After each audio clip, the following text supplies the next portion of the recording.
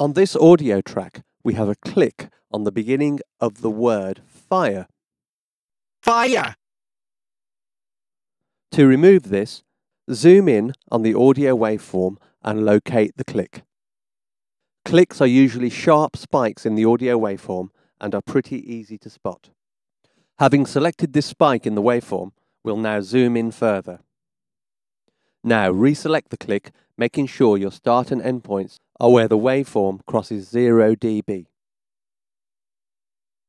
Having accurately made our selection, we can now reduce the gain of the click.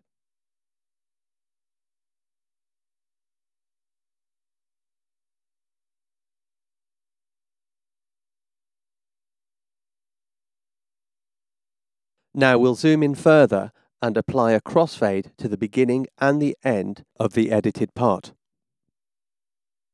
This will ensure that we don't add any further clicks at the beginning and the end of the edited section.